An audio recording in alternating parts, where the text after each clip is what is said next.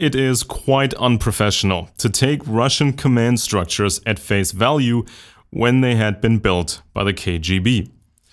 For most people internationally, Vladimir Putin is the only Russian leading figure they can recognize by name and by his face.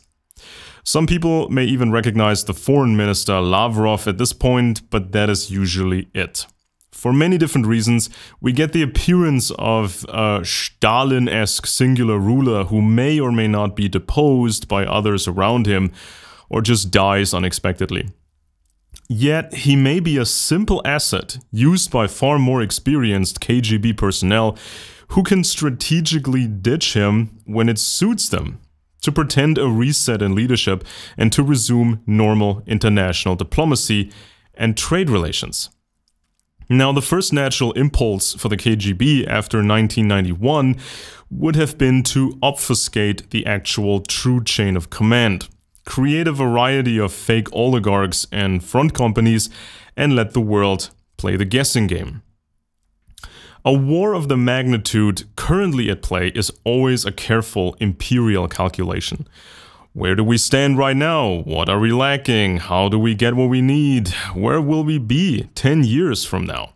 Is war more lucrative than peace? Can we afford peace at all? Even 2,000 years ago, Roman Emperor Caesar carefully planned an invasion into Gallic territory, created a pretext, planned to kill a sizable portion of Gallic men, planned to take the rest of those people as loot and to force Roman culture onto the Gallic territories.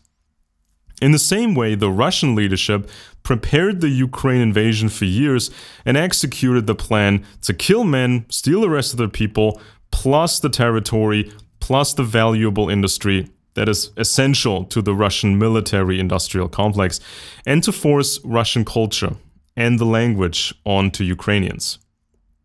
In public, Russia has been spreading false narratives for why this invasion happened, and even Western powers refuse to present a clear picture of the Russian imperial calculation, because that would create public pressure to understand since when Western powers had to be nearly certain or dead certain that this war would happen. It's far easier for Western politicians and media to focus on Putin's personality, his personal grievances and ambitions. Not only do we have to approximate the true Russian chain of command and imperial war calculation, we also have to take into account the balance of the three superpowers and their incentive to coordinate with each other to maintain their status. As much as the United States and Russia trash talk each other, it's always easier to settle than to battle it out indefinitely. We may even be looking at a cartel of the superpowers. Let's focus on the calculation. As early as the 1970s, the Soviet rulers knew that socialism would never keep up, never surpass capitalism, and wouldn't even be enough to maintain a sizable Slavic Russian population. The demographics were as bad as the economics, and the percentage of Russian Slavs within the Soviet Union was shrinking.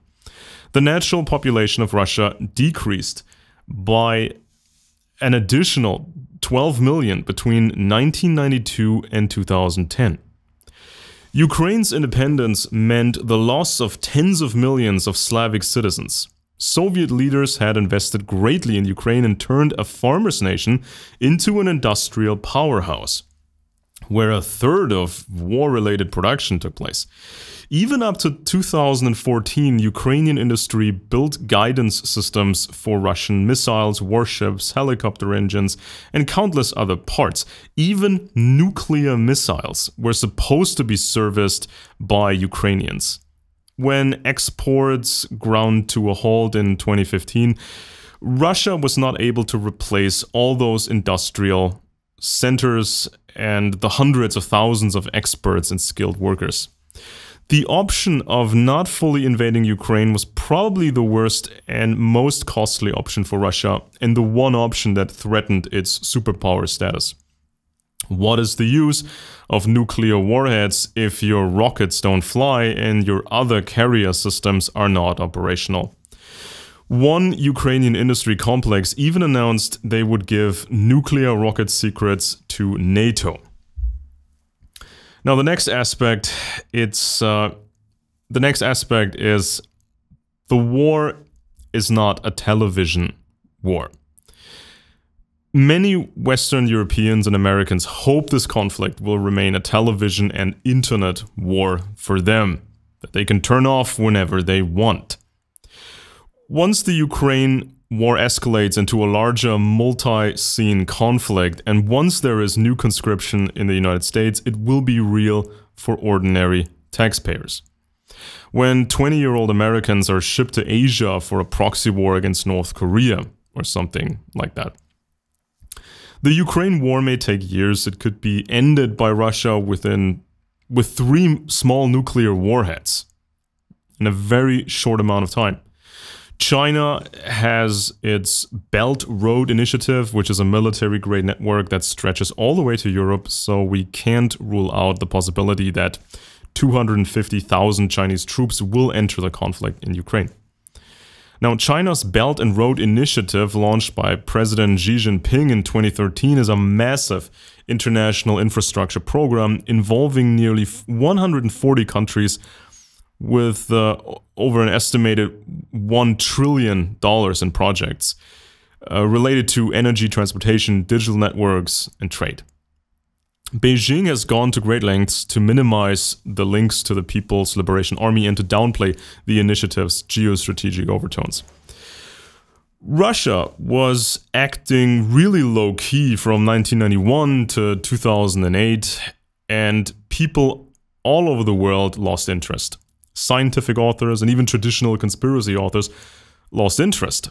Many older people now who cared about world affairs during the Cold War neglected Russia from 1991 up to 2008 or even 2014.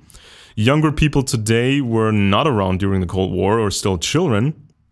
Once those younger people became interested in world affairs, Russia seemed uninteresting. Instead, America's got all the negative attention with 9/11, 2 wars, the Patriot Act, and torture camps. Many people simply know more about the United States than about Russia.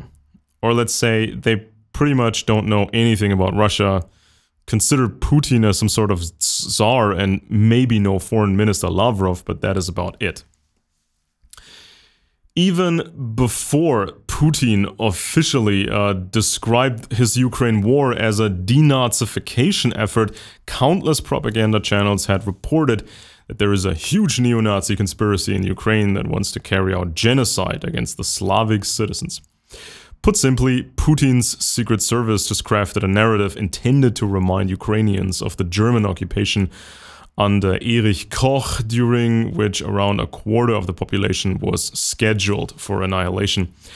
At the same time, the Russian population was to be reminded of the Wehrmacht's Eastern campaign and sieges such as that against Leningrad, Putin's hometown. The main enemy for the Russians are always white, non-Slavic people of Central and Northern European descent, regardless of whether they were the Teutonic Knights at the time of Alexander Nevsky, or the National Socialists in the Second World War, or today the Anglo-American elites. Some online influencers immediately tried to assure their followers that Putin did not really mean Nazis in Ukraine, but the elders of Zion.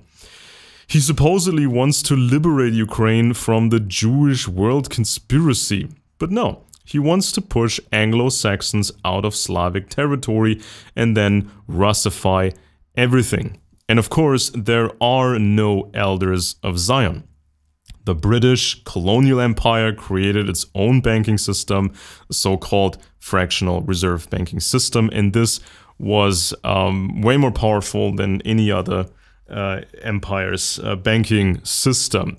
And that new system required a large amount of intelligence operations to control all the moving parts. So you had to control key politicians, you had to control the central bank, the Bank of England, and you also had to control these so-called private merchant banks, such as Barings or Rothschild. And especially these merchant banks were nothing more than just front companies for the elite's intelligence services, specifically the crown and this gigantic family that's behind this. It's really, really a large complex of families that's been around for almost 1,000 years now.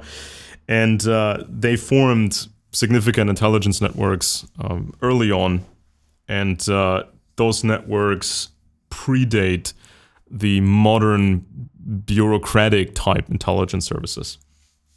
So it wasn't really hard to create this sort of a banking system, and it is a fairy tale that very small Jewish banking families supposedly took over the mighty colonial British Empire and then took over the United States and then created a revolution in Russia. And so,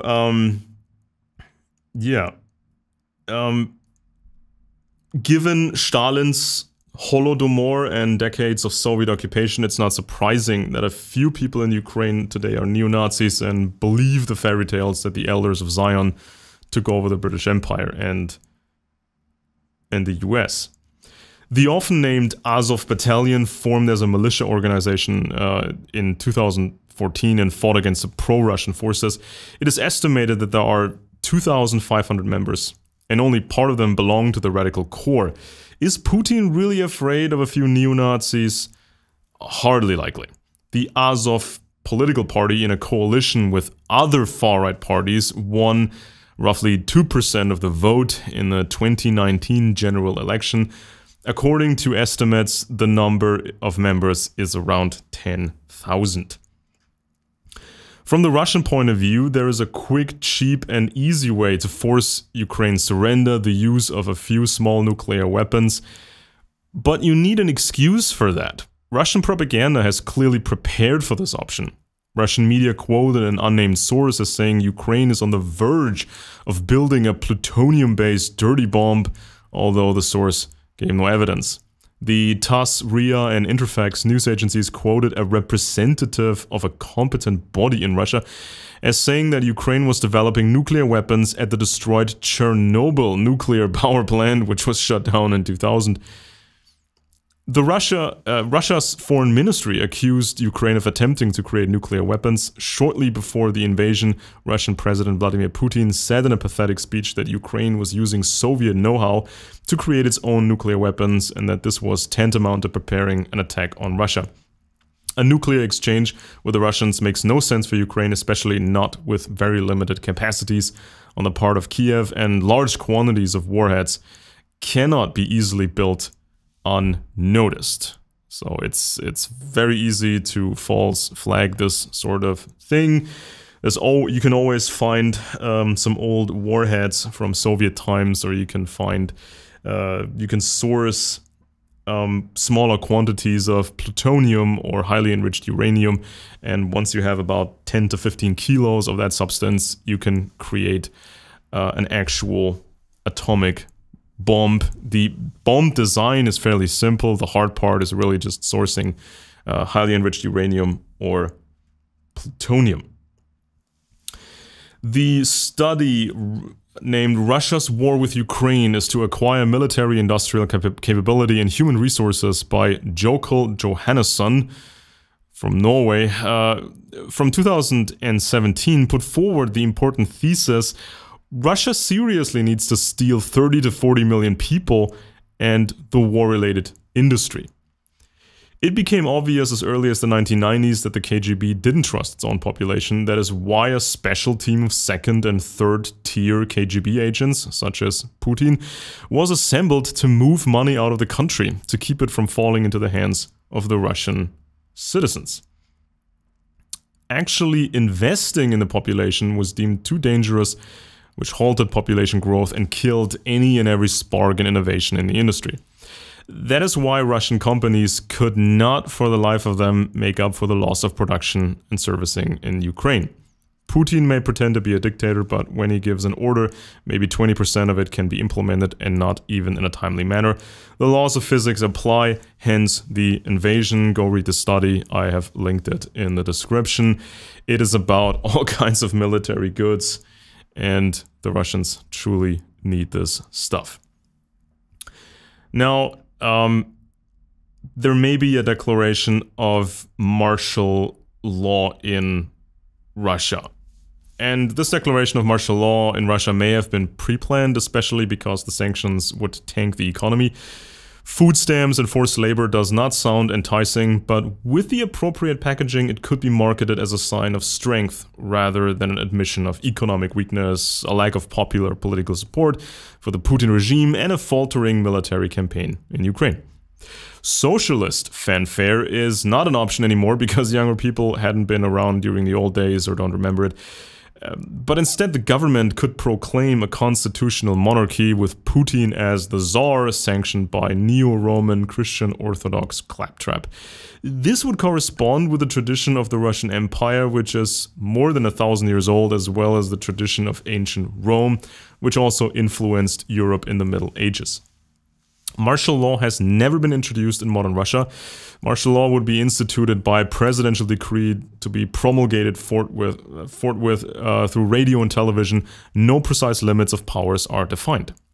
The details include special operation of critical infrastructure and hazardous facilities, evacuation of important objects and people, restrictions on entry, exit, and freedom of movement, searches, restrictions on the choice of residence, curfews, military censorship of communications, restricting the sale of weapons, dangerous substances, drugs and alcohol, ban on rallies and strikes, prohibition of public, international, foreign organizations that undermine the security of the country, forced labor for defense purposes, confiscation of private property, detention of unreliable citizens, restriction of economic activity, limiting the search and dissemination of information, change in working hours, the abolition of the voluntary employment system, and the introduction of labor service, compulsory for all citizens over 14 years of age. The main powers to ensure martial law rest in the hands of the Russian president. Now, the actual KGB leadership probably built the Putin personality cult not only to obfuscate things domestically and to pretend leadership structures are as simple as one man barking orders, but to obfuscate internationally and to have the option to ditch Putin at a strategically opportune moment. The Ukraine war can be fought to the bitter end.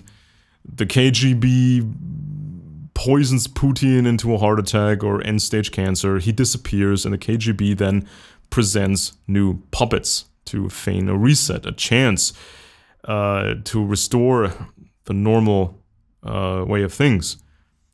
It was all Putin's idea, they will claim, then make some concessions and resume trade internationally. There are several ways this can proceed and how this can end. We can't look inside of these elite structures to tell you exactly which option available to them they're going to use, but we can pretty much tell you what their options are, so people can then counter these options and not get taken for a ride and not get deceived. So please follow this channel and like this video and comment down below and share this, of course, with others.